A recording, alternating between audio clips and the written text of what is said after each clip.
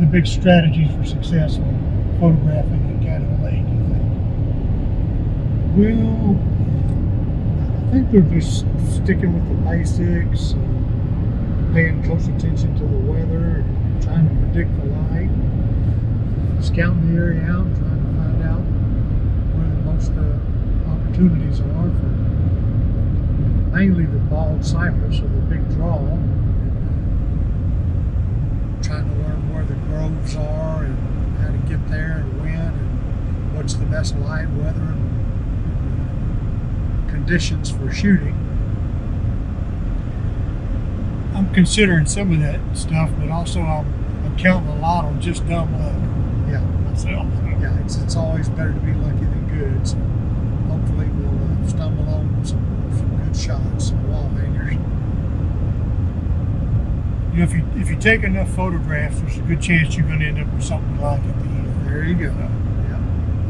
If we're looking for the real secret to success, that's it. Is you got to put yourself in a position to get a good picture, and just get out there and make clicks and think about composition and lighting, and usually some good things will happen then. So there you go.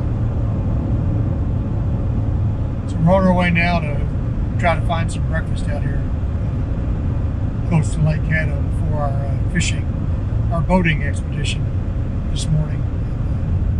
It's kind of slim pickings out here, but we'll see what we can find.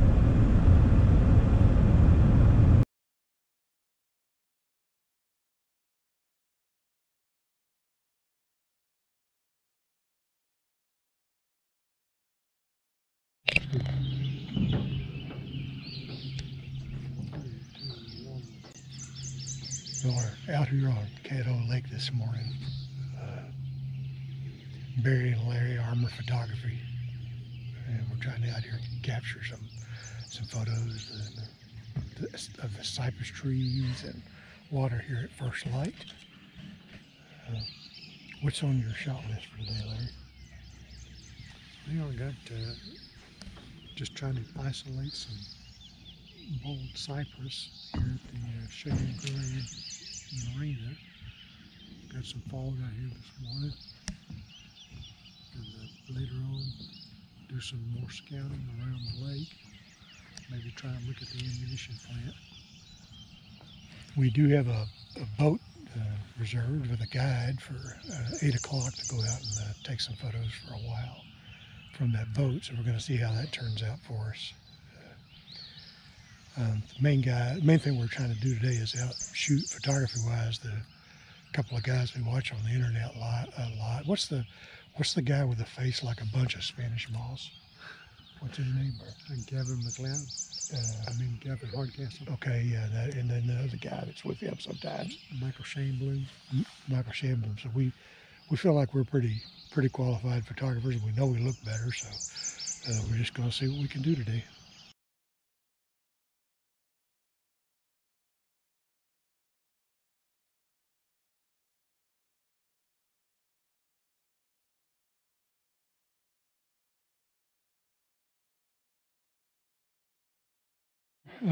Part of the ruins of what was the Longhorn Army Ammunition Plant, where they manufactured a lot of weaponry during World War II, and it was used for destruction of weapons like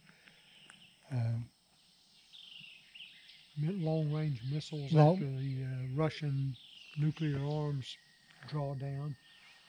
With Bush and Gorbachev, Pershing missiles were brought here to be decommissioned and destroyed. But you know, it was primarily built to be a dynamite plant, a TNT plant, in the 40s, and it was shut down in 2006 and became part of the Caddo Lake National Wildlife Refuge. It's an EPA Superfund site. If you like doing these kind of exploration shots of urban exploration, this kind of industrial exploration, these are open in some parts of here still today, and it's a place to come in and get a lot of interesting photos. Just to kind of show you a part of this one structure that's still available. This facility was 8,000 acres. This plant, dynamite plant, was 8,000 acres. It had 451 buildings on it originally. So I'm not sure how many of those buildings are left, but obviously there's still some in ruin. So hopefully we'll get some good pictures from here, and when we do, we'll post them and add them to this video. But it definitely has a lot of possibilities, and for whatever reason, it looks like they tore down parts of it and left parts of it, and so it's this odd ruin of a place that really is interesting. You know, where one brick wall has been replaced by a wall of trees now, and fascinating stuff. So we will post pictures and let you know how it turned out.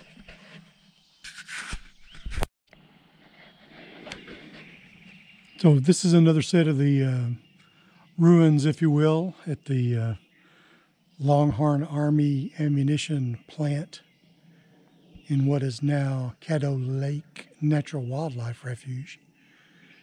Some pretty stuff here, pretty fun stuff to shoot here. A lot of it is surreal. You can't tell what it was, much less what it is. So there's old buildings, there's parts of old arches that look like they could have been used for some kind of platform at some point, or for pipe racks, or who knows what. Falling down walls, you know, with evidence of just lots and lots of mold and green algae and things that have accumulated over the years.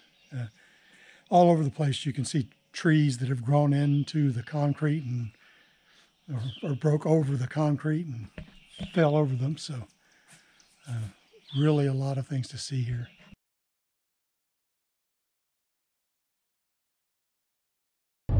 All right, here we are. We're headed back to home after our trip to the Caddo Lake area. We stayed at Shady Grove Resort for a couple of nights and saw the sights on the Caddo Lake and at the Caddo Lake National Wildlife Refuge. Specifically went there to see the Longhorn Ammunition ruins, and headed back home now. Barry, what did you think was going to be your most successful photo? Well, I really enjoyed photographing the bald cypress trees in Caddo Lake. I'm hopeful I got some good shots from that. It was even more spectacular than I thought it would be, and I hope I was able to get images that convey that. I really was impressed with the Longhorn Army Ammunition Plant ruins, because I didn't have as high of expectations for those, and those are really very cool and surreal, and I'm hoping I've got images from that convey that amount of unrealness and you know, almost a post-apocalyptic feel to it. Yeah, very surreal. So, any hits or misses on the trip itself? Things you'd change if you're coming back, or recommendations? No, I was happy staying in Shady Glade RV Resort, which is in Uncertain, Texas. Even though there's not a lot around there, there's a couple of local dives you can eat at, and that location has its own marina that offers its own places to photograph from without ever leaving the shoreline, just being on their pier and on their docks and looking out at the lake. It made it not necessary to rent a boat to get nice shots of the bald cypress trees and some boathouses and things like that. It's also very convenient to Karnak, Texas, which is where that Caddo Lake National Wildlife Refuge is. So it's a short trip to go there and photograph the Army Munitions Plant ruins as well. So overall, I'd say it's a highly successful trip. We had good weather which was a mix of clouds and sun. Mostly cloudy, I would say, which I like because it gives you softer images and you're not fighting with contrast all the time.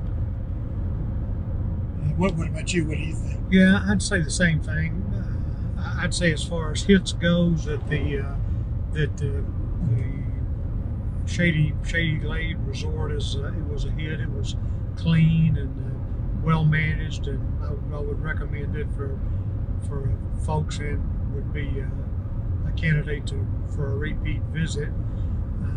The Caddo Lake area itself, the bald cypress, and the lakes, and the structures, boathouses and things were very interesting and fun to shoot. The ammunition dump also was a big hit for me. I liked it a lot. I guess one of the misses would be the state park, the Caddo Lake State Park. Not that there was anything wrong with it, but there wasn't, to me, anything that stood out about it. If I was planning another return trip to Caddo Lake, I don't know if I would take the time to go by that one, unless that's one of your things. If you like to visit the state parks, to check them off, and maybe to stay there for the amenities that you're used to, then by all means do it. But for me, it's something I'd probably pass on. But overall, good trip. So we already kind of talked off camera about if we wanted to come back to this area of Caddo Lake, that the thing we might do differently is pick a November trip, so we get fall colors. Right now it's the end of April, early May, so we're kind of in spring, and the report was that in November this year the colors of the bald cypress were really spectacular, and it was definitely a good time to be there. So on a return trip, I think a good goal would be to try to get some of that action if we could. And also another benefit to that would be that inside the National Wildlife Refuge, there are some roads that are only accessible in the last quarter of the year. So if you came back at that time, you'd not only maybe time it right to get the fall foliage, but also get access to more of the reserve than you do at other times. So I'm thinking that'd probably be a good suggestion. Best time to go.